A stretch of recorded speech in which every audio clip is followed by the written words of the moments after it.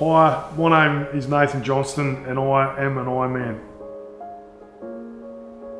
Like most people, I have a beautiful family.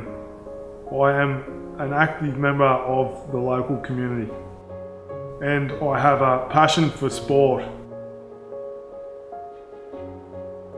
I have finished many full marathons,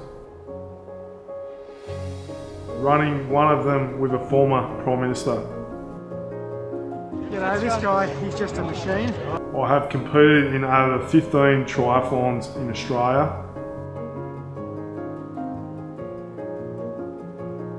I was even awarded a position in the World Ironman Championships in Hawaii.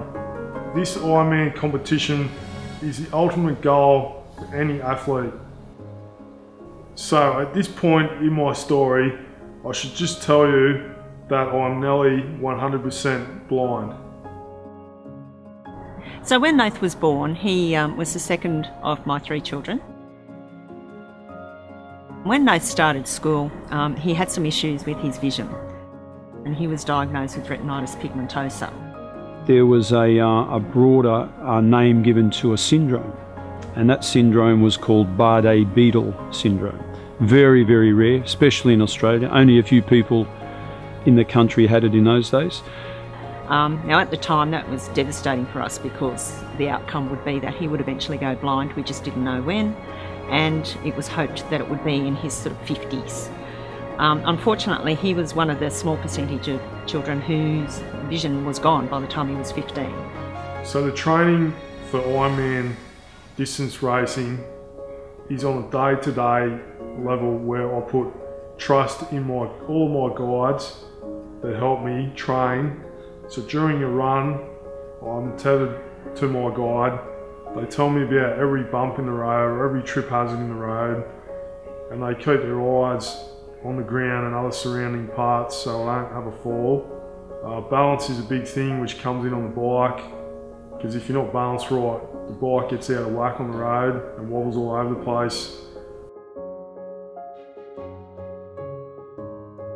So my pool routine most weeks for Ironman training is a local pool which is a couple of streets from my home, which I can walk to with my cane, and I can get myself to the edge of the pool where someone will tell me which lane to swim in, and then I can do as many laps as I want swimming up and back.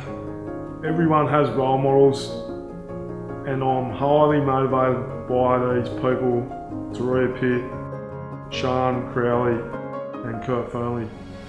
So when I finished my 3rd Ironman, which was Melbourne Asia Pacific Championships, a process happened after that race to grant me the invitation to go and race in the world's biggest and most iconic Ironman event in the world.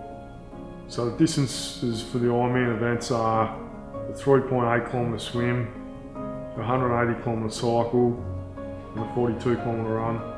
So of the 2,400 competitors which started the race, only 2,000 finished, and I was one of those competitors. I have just finished the race which most people with vision wouldn't be able to complete. So here we were sitting on the sidelines going, oh my God, this is our son and look what he's doing. Came to a point there where Nathan proved to us and his friends and the whole world that anybody could do anything, or anything could be done. I wouldn't be sitting here telling my story today if it wasn't for one person, Glenn Gorick, which is my guide, my friend, my manager and a mate.